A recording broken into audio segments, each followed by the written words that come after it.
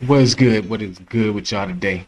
Welcome to the new show, Dott's View. Just basically a little opinionated segment I was gonna call it the greasy spot, but that just don't sound right. It sounds like something you should be talking about food on. But I'm gonna go ahead and call this Dott's View because this is just my point of view from for certain situations and certain things. And I wanted to introduce this show by bringing up this whole situation with you know who. But my view, I'm gonna give it to you in the view of not why he did it or none of that stuff. I'm gonna give you my view of why I don't think that whole thing should have transpired. One, if you are not used to a certain type of lifestyle and you know that lifestyle is not what's going to be collectively basically profitable, not profitable because you could do anything for money. It's not going to be basically healthy for you moving forward. Then it's a good idea not to jump into their lifestyle. Basically, let me give you a better example. If I am an orphan on the street and a gang comes up to me and says, yo, we'll offer you protection, we'll give you a certain amount of guidance, we'll put money in your pocket, we'll feed you, and we'll make sure you got something that you can look forward to coming home. Girl, money, drugs, whatever. So that orphan is going to say, okay, I don't have anything right now, so I'm definitely finna jump on that opportunity. Now, let's say you're a rich kid who has everything that he needs, and the only thing that you learn in life is how life works. You see that gang and you say, I don't like this boring lifestyle that I got. Let me go over there and basically mingle with the gangsters.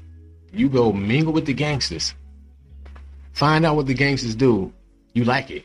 It excites you. It's something new, different. Get your adrenaline popping. So what do?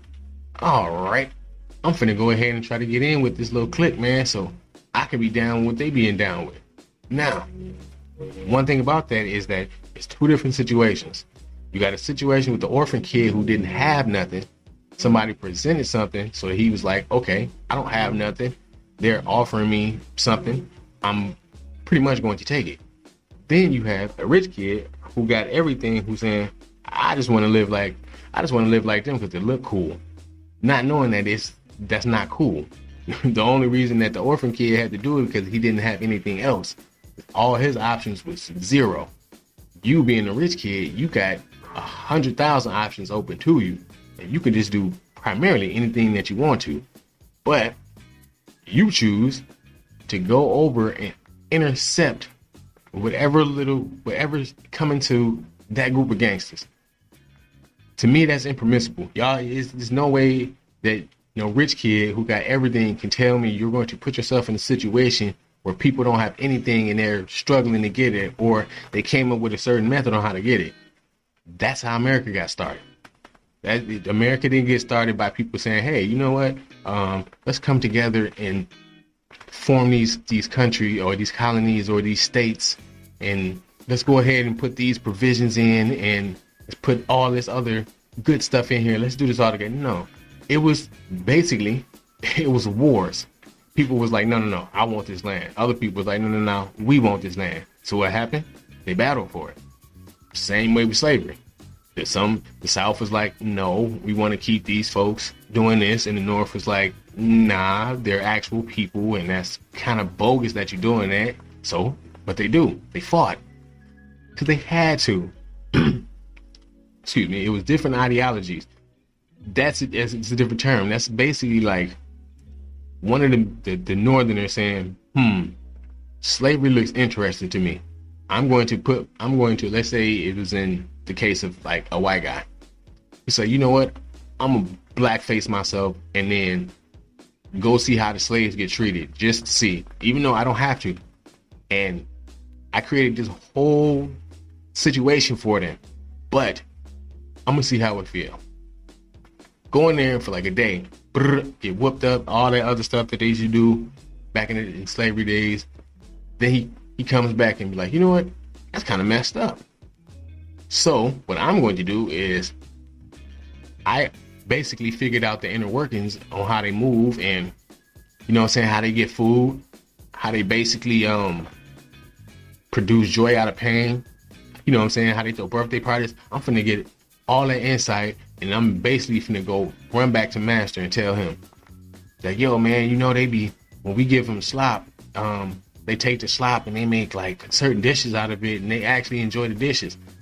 And I'm just using this as an example because it's a stark contrast and difference, because slavery and that man snitching is two totally different things.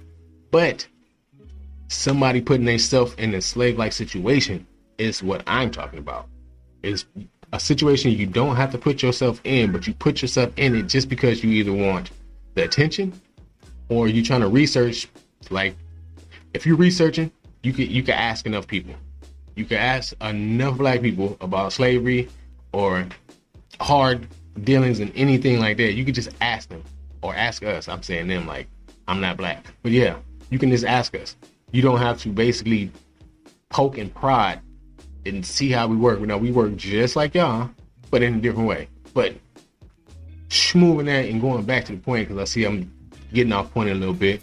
You didn't have to go in a lifestyle. And my thing about it was, okay, you was homeless. It's a lot of homeless people out here. That's not an excuse. You got a job. You had a little job at a bodega, bro. You could have saved your money up. You could have hustled your money up.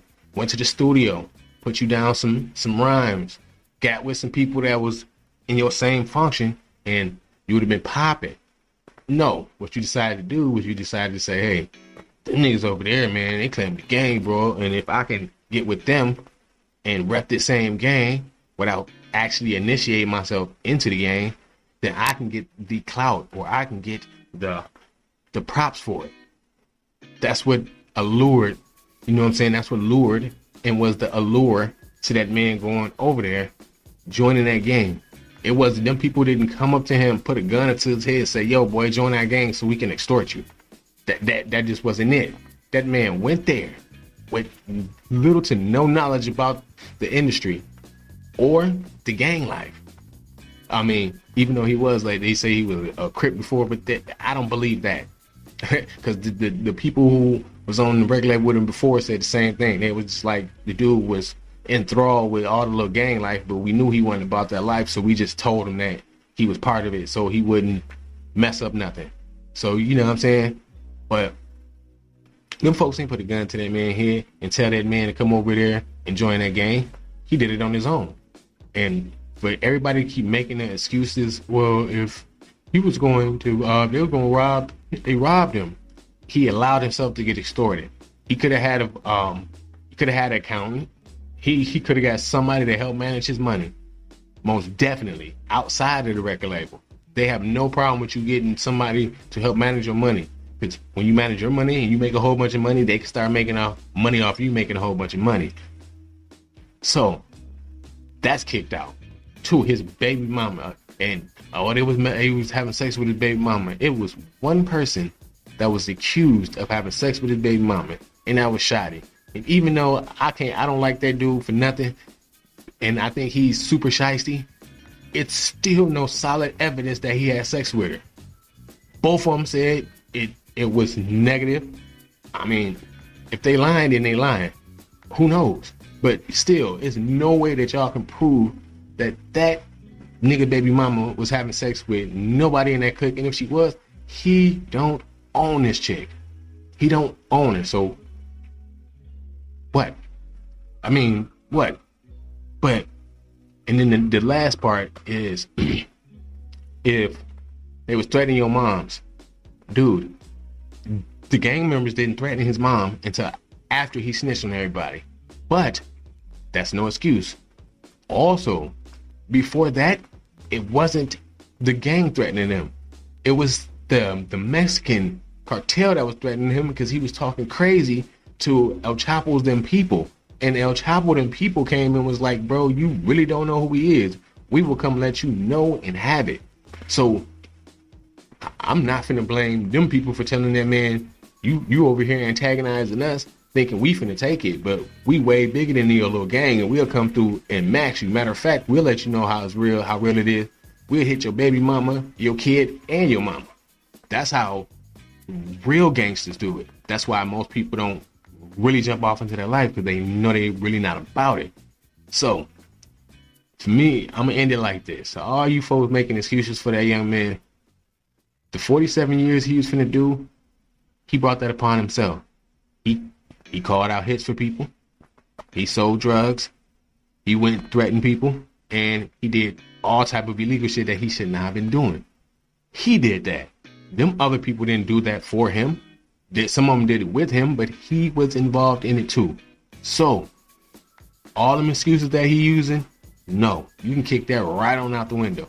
That makes no difference when you initiated all that yourself and you decided, hey, I want to live that life, so I'm finna go try to be about that life. That's what you get.